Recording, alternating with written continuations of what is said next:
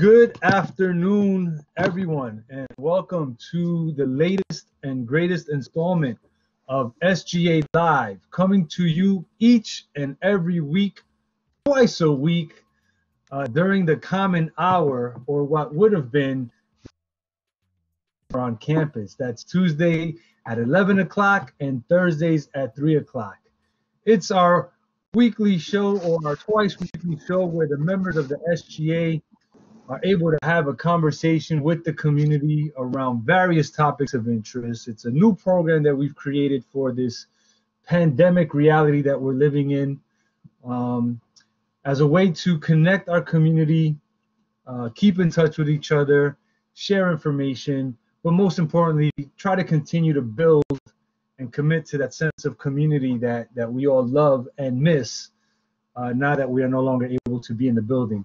I am your moderator, Nestor Melendez, Director of Student Leadership and Camp Life, and advisor to the Student Government Association. Bring you up to speed on all of the latest things that are happening at Gutman. So let's share some content, and all get on the same page, and then we'll get to our wonderful presentation. So if you're watching from your or on your cell phone or your tablet or your smart device, your mobile technology, this is the screen that talks about the census. A lot of people have made a this. CUNY definitely has. As we ask people to please make sure that you have filled it out. This is about getting the right amount of money for the number of people that live in the various communities in and around not only New York City, New York State, but also the United States of America. But it's our opportunity to make sure that much needed funding finds its ways to the programs that help the people. The further important thing that you all could do is, if you are eligible to register to vote, please register to vote. May 29th is the deadline to register on cuny.edu/vote. So this is for all of you CUNY students. The portal is there. Use it. Go to your CUNY first. Sign up with your credential, and then click on the screen there and get yourself registered to vote, and help us make the changes that are necessary in order to move our nation forward. These programs are brought to you by the Office of Student Engagement, and as you look at your screen right now, this is a number of the staff members who are missing greatly the students and their interactions with them. So you're going to see there some of our peer mentor staff, some of our academic advising and student success, the dean of students. Here's another picture of the staff so that you can see who all is missing you. And there's some folks from accessibility services, some of our SSAs and our CSAs. And finally, the last picture to show you is some more of our staff from accessibility services again. And we just miss you. You know, we hope that everybody's fine and doing well. And if you're not, please meditate, right? So this is a meditation sign up that you can do. But if you feel like you need to do something with your body, then we have virtual yoga. Every Tuesday is a new video, and you just go to this website here, tinyurl.com/Gutman yoga videos, and you'll be able to work on your chakra alignment, which is good and fun. But also, if you need to check on your mental health, we ask that you please visit the mentalhealthscreening.org/GCC Wellness. It's free, it's quick, it's anonymous. And as always, you can email our wellness at gutman.cuny.edu for help that you may need. Okay, so that being said, that's it for the announcements at the beginning of this thing, and we wanted to get the housekeeping out of the way so we can get to the nitty-gritty, which is always a conversation with our beautiful Student Government Association staff. These are the students that have stepped up in the pandemic to create the space for you. And so today, we bring to you the amazing, the super futuristic, right? Because she's forward thinking. Clarissa Intriago. Clarissa, how are you today? Hi, I am a little bit nervous, but I'm excited for this presentation. All right, so as we get ready to move into, so why don't you, before we introduce you, uh, which I know you're gonna do in your presentation, let's talk about why this topic. What about this idea of international student perspectives made you feel like you wanted to talk about it? Well, I wanted to talk about this topic because besides being something that I went through a lot, like several times, I feel like our students, like amongst our community, there were a lot of students who had the same experience, and I feel like this was a topic that would actually connect us all and kind of like, make us feel related to each other. So yeah, that was, my main reason why I wanted to talk about this. Yeah, so it very definitely focuses in on this theme of community and building community. And one of the things that we brag at Gutman is that we are a global uh, community, a global Gutman community, if you will. And so you certainly represent that. Why don't we just move into your presentation and take us on this journey? All right, so I'm going to share a presentation right now. Give me a second. Uh, can can you see it? Can everybody see it, by the way? Okay.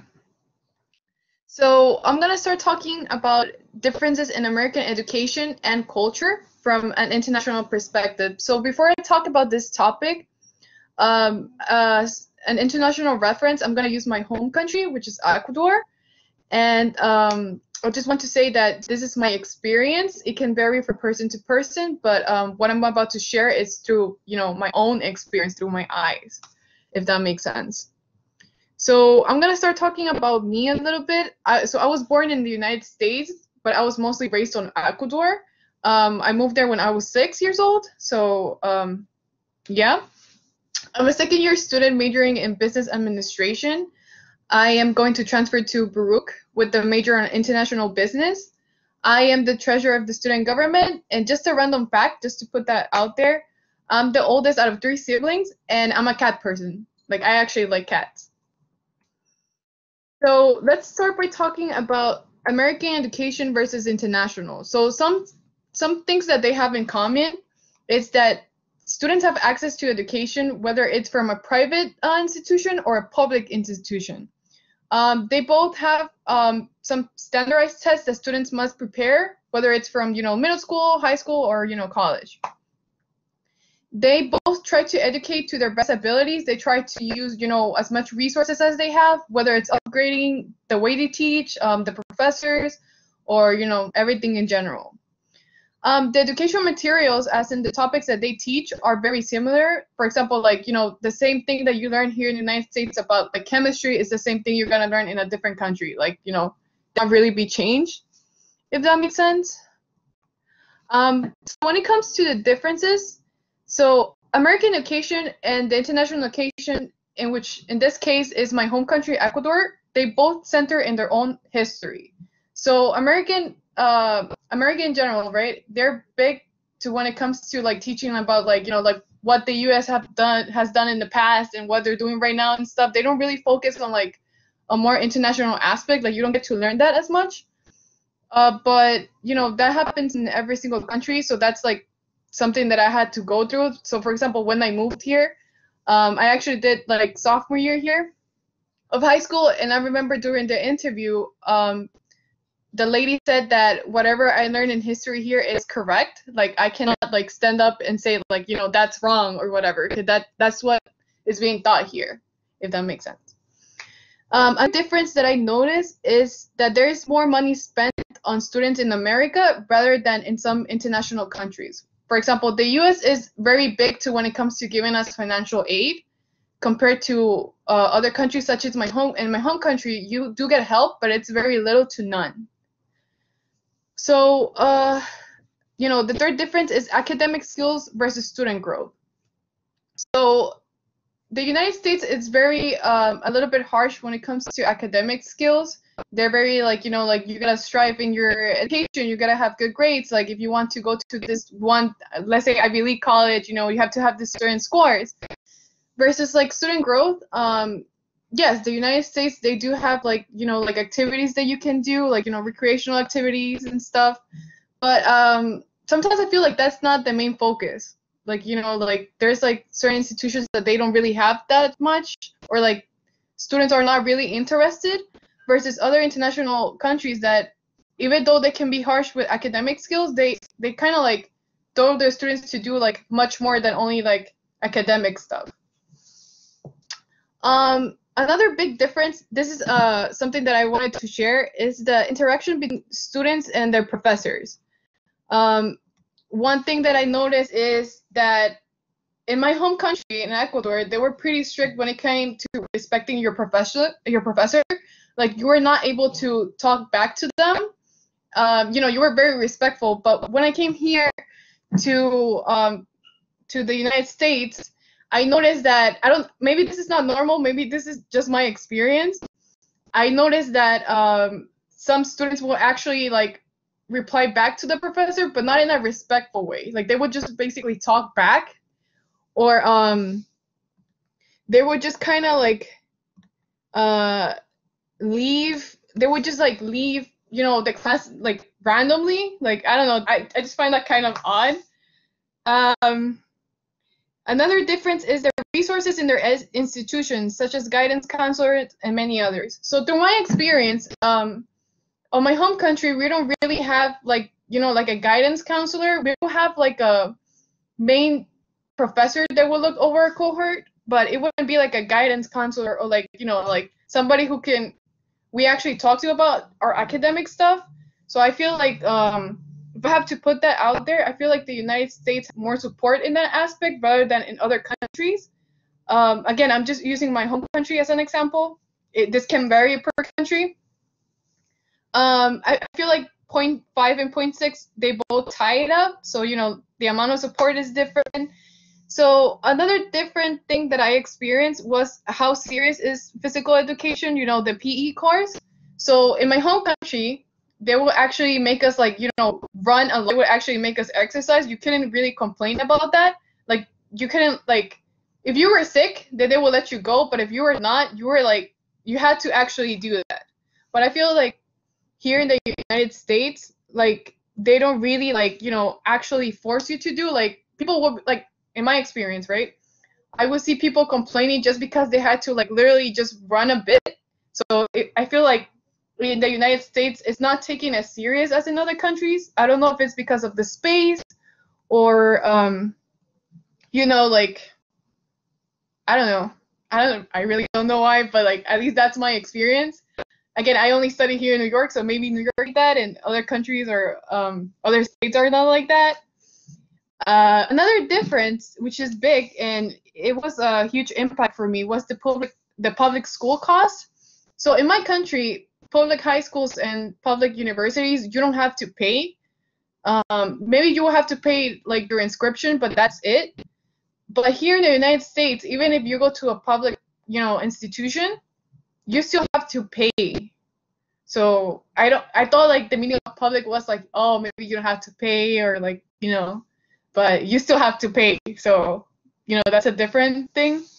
And I think the last difference was that, so in my home country, I was not really able to see that diversity in students. You know, it was mostly, you know, people from my region.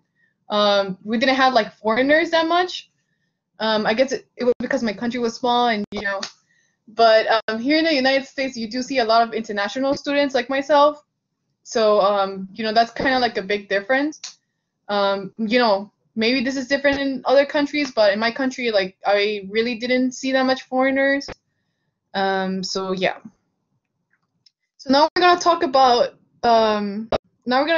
American culture versus international culture. And just as a disclaimer, this is my experience and this is what I noticed. Maybe I'm missing something, and you know, if I do, just let me know.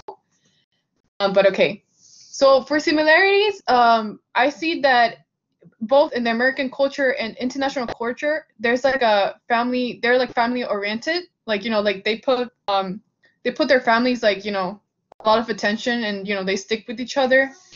Um, both of them have their own holidays and celebration. Like international students from the country have their own celebrations, and the United States has their own celebration. Like I think what we might have in common is like, for example, Christmas. Like some countries celebrate Christmas, and some don't, but the United States do. So, and another similarity that I found is their love for food. I noticed that American people, just as anybody else in the world, they love food. So, they're very big in food. So I noticed more differences rather than similarities. So maybe, if I'm missing something, let me know. So for differences, I noticed that in international culture, they're very like, oh, sorry. They're very like traditional in their own ways. Like, I feel like the United States doesn't have that much like, like tradition. But other cultures, they're like pretty strong when it comes to it. Another difference that I noticed is that, like, again, I'm using my culture as, as a international, example. So in my culture, we're very like, we show physical affection. Like, when you say hi, like you kind of like, you kind of hug your friend, and, you just kind of like physically close and that stuff. But I feel like in the United States, there's a lot of like, distancing when it comes in that into play. Another difference that I noticed, again, maybe but this is what I have seen through my experience. It's the way how we treat our elderly.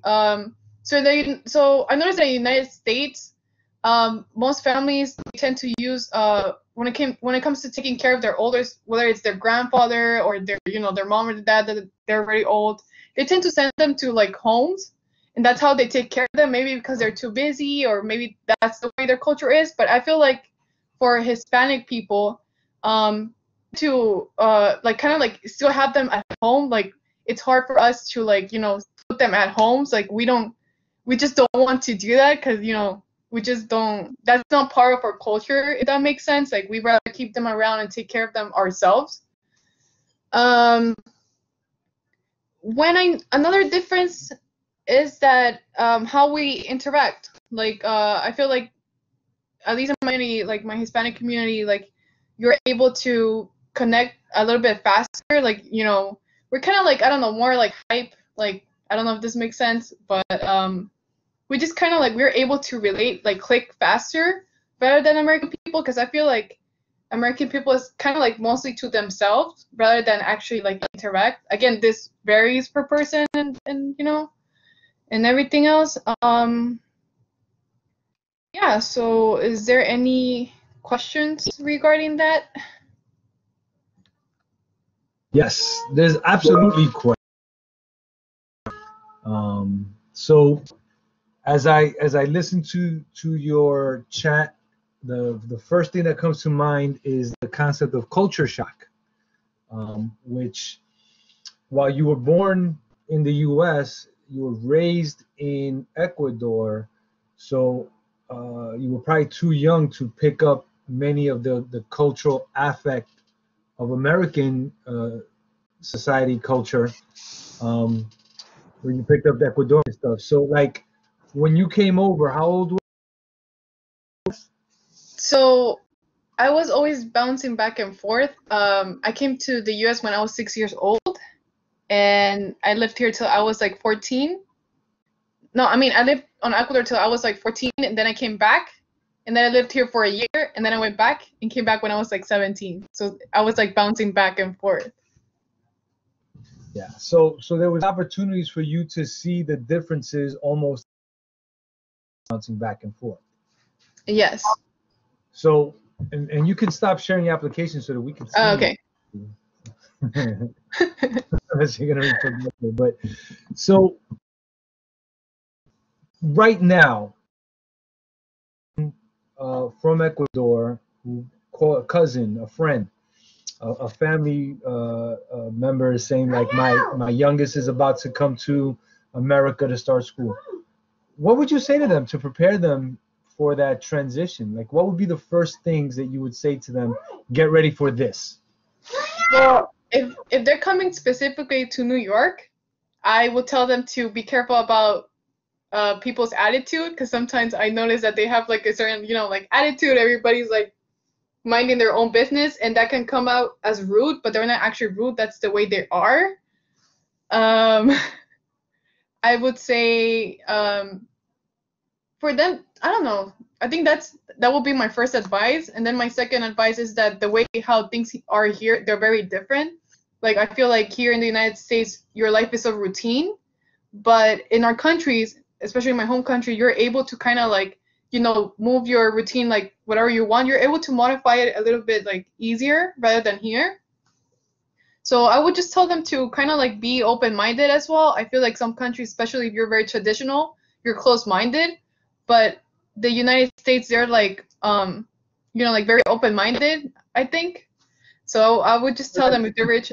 The open-mindedness is for specific things, right? Because we're learning right now that there's sadly a lot of intolerance and bigotry and prejudice and that kind of stuff. But for the purposes of this discussion, I think where you're planting it, America is an open-minded, forward-thinking, very industrious kind of a culture. Like we're always trying to do something and get something done. And I think it's important that you point out that coming to New York is different than say San Diego or Miami, Florida, or Indiana or something like that. And while there are other cultural centers like Chicago is very similar in makeup to New York, it's a very different kind of a lifestyle there as well. Do you have a preference? Like right now, if I were to say you gotta pick one, Clarissa, and this is the only one that you're gonna have for the rest of your life, would you pick Ecuador? Would you pick the U.S. today? Honestly, this is a question I get very often from my friends and that's a really tough question. I don't even know how to answer it because the United States has what I call like opportunities, like like a better economy and like I would say like more professional development rather than my country. So it depends on the aspect. Like if you tell me like, oh, like which type of lifestyle would you like to have? I would say I would like to have my chill lifestyle, which is on my home country, rather than here that everything is like fast paced. So I don't know. It depends. Maybe I don't know how to answer that. Maybe both. I don't know. So that's cheating because you had to. I can't. But I get it. Each one has its own advantages and disadvantages. Yes. In terms of when you go back to Ecuador, do you find that people are asking you a million questions about life in the States? Do they want to just be around you and get a sense of that exposure? Or do they stay away from you because you are a gringa for all intents and purposes? Like, does that happen to you? I mean, like like you always have your friends that they're teasing you because you don't remember like certain stuff that you used to do or certain like like words like you don't understand what they mean anymore and stuff. But I wouldn't say that my friends like kind of like push me away because of that. They still stick around me. They do ask me like, oh, like like if they have any questions like regarding like, oh, like so how's the education over there, like like certain stuff like that or other topics. But otherwise, not really. Like we do compare like certain like if the topic comes up, we do make comparison, but otherwise not really. Okay. So we looking at some of the comments that people are putting in. So Michelle is co-signing on stuff that you're saying. Joanna grew up in Poland, and so this was around physical education and how big of a deal it is in their countries. Joanna's point that food equals love in many cultures. Yes. I love food, but food definitely is one of the ways in which we come together when we share meals with each other. Do you cook Ecuadorian food at home? Currently or are you like strictly American diet over there? What's going on? I would say because my mom actually just moved from my home country. So since she came now, we're actually, eating like Ecuadorian food. She's trying her best because like the United States doesn't have the exact materials that we need. But I could say that we're trying to.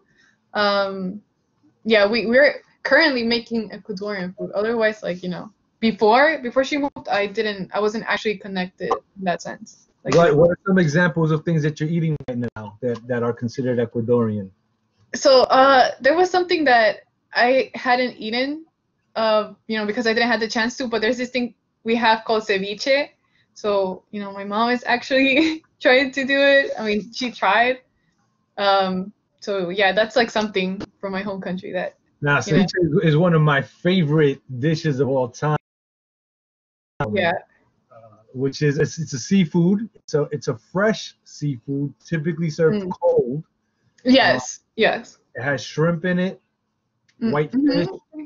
Mm-hmm. pulpo, Mm-hmm. uh, corn, and depending on the size I put in it, sometimes it's a very heavily lemon sauce. Yes. Sometimes it's a coconut-based broth that it's in. Some people serve it with a little sweet potato on the side and the big hard corn.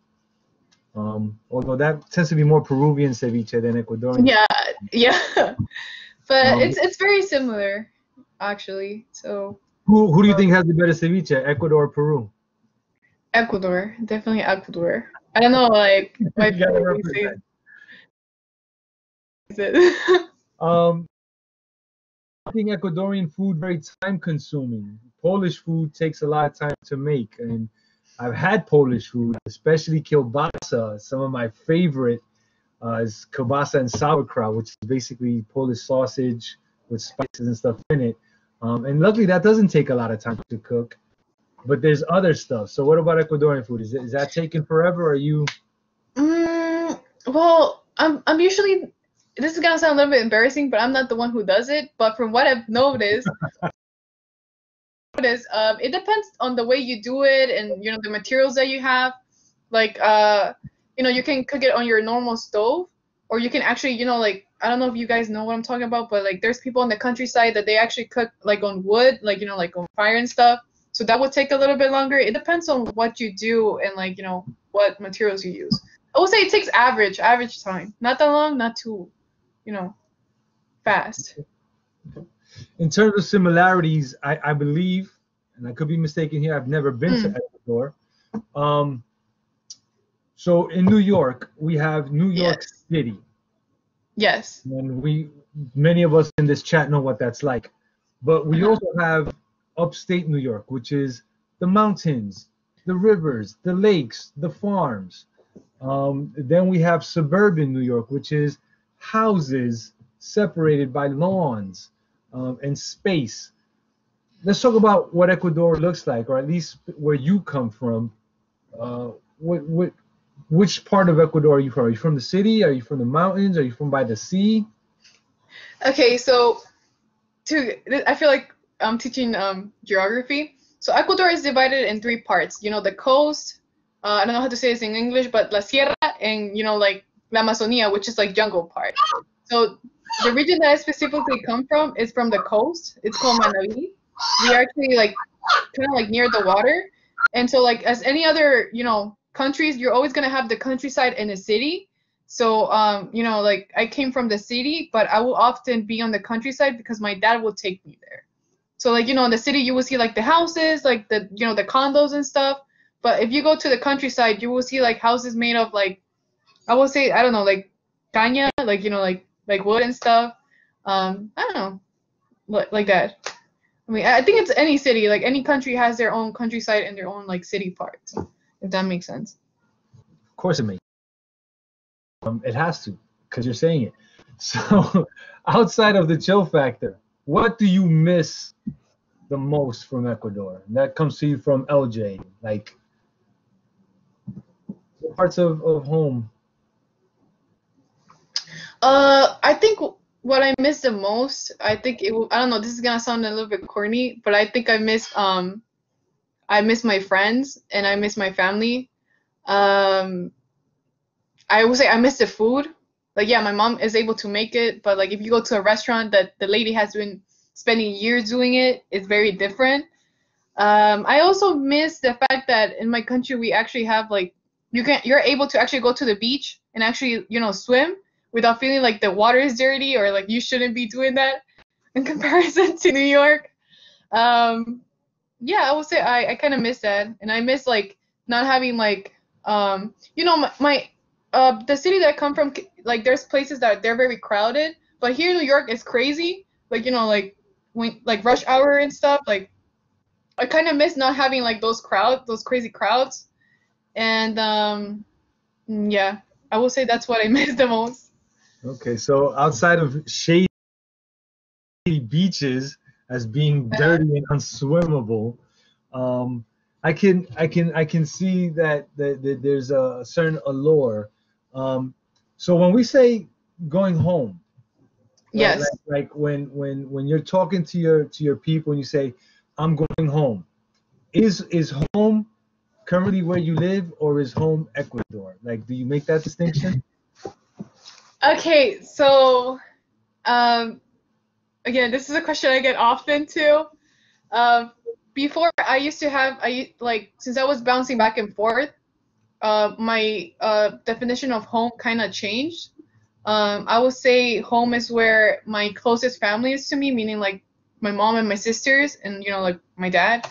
So I think that's the definition of home. We can be like, this is an example. We can be in China, but like as long as I have them, that will be my home. Like it's not about the country, but it's about my family. Like just sharing that space together. Very good. Any designs on moving back to Ecuador, or are you American based now? I would say when it comes to me making my life there, I would say I wouldn't like move, but I definitely still plan to visit my friends and like visit like as often as I can. But like to make my life there, I don't think that's part of my plans right now. Okay.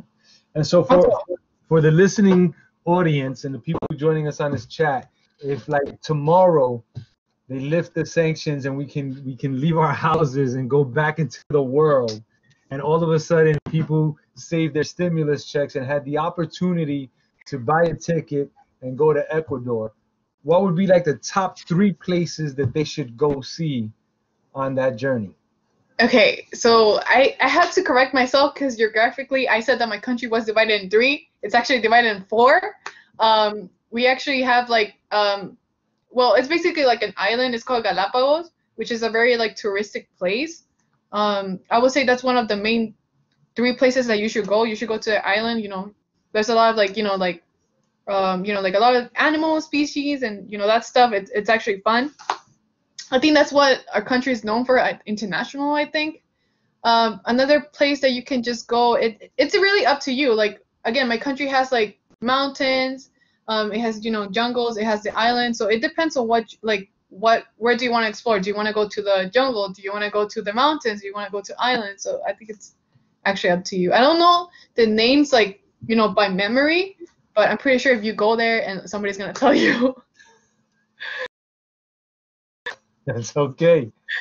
All right, so we're coming up on the almost 4 hour, and this is about the time that Yeah. we start wrapping up. So, last thoughts that you want to share with the crowd at home. The 10 people that are on the chat with us. This is a pretty good turnout for SGA Live, and we certainly again want to thank Adrian, Andrea, Edwin, Joanna, Christina, Latoya, Michelle, Sonia Reina has joined us just now. So, last minute thoughts, final thoughts.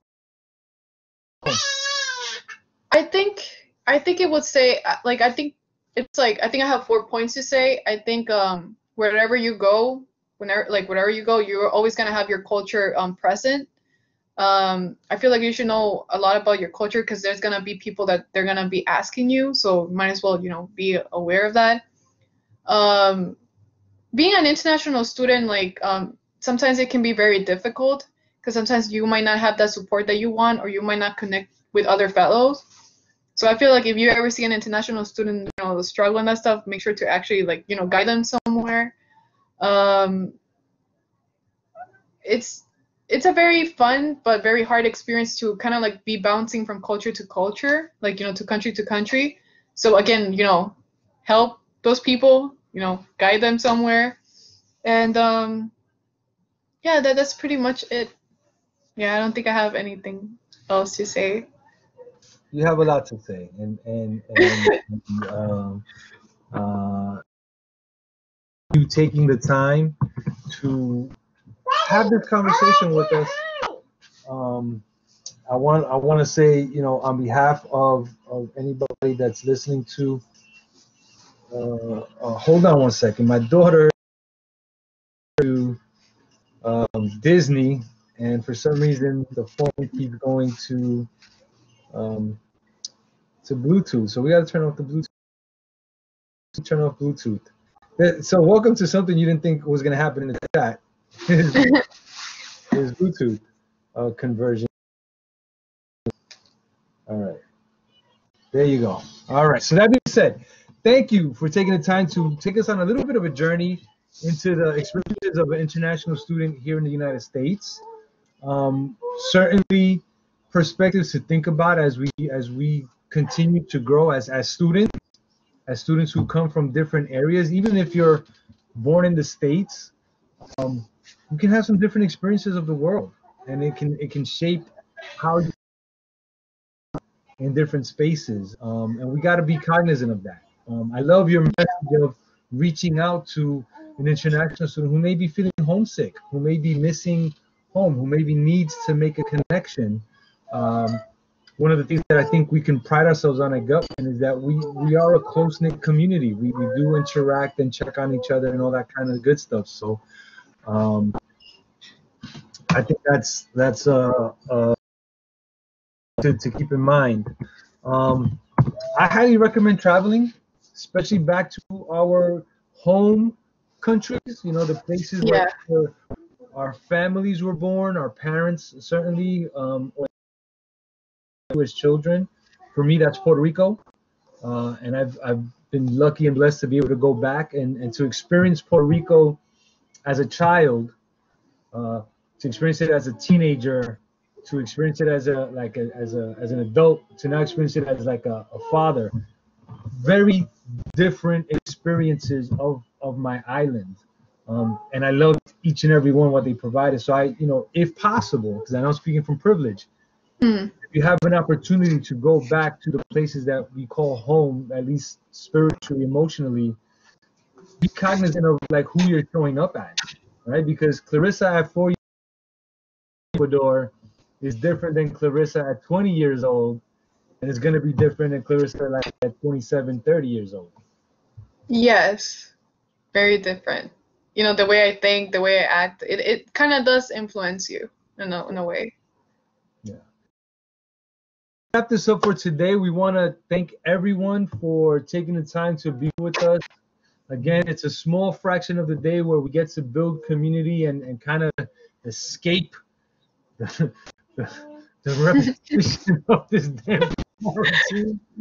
I feel like every day is the same damn day. But today is Yeah. Thursday, May 7th.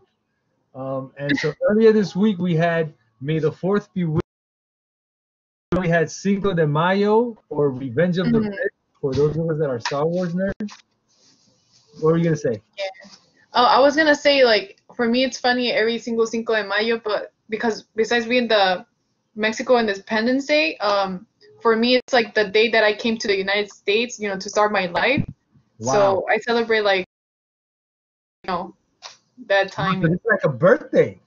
Yeah, it's like a birthday if you can say so. That's the time that I Nice. actually came here. Nice. So happy birthday. Cinco de Mayo is now another reason to celebrate the Battle of Puebla, where our Mexican brothers fought back against the colonizers for their independence and actually won that battle.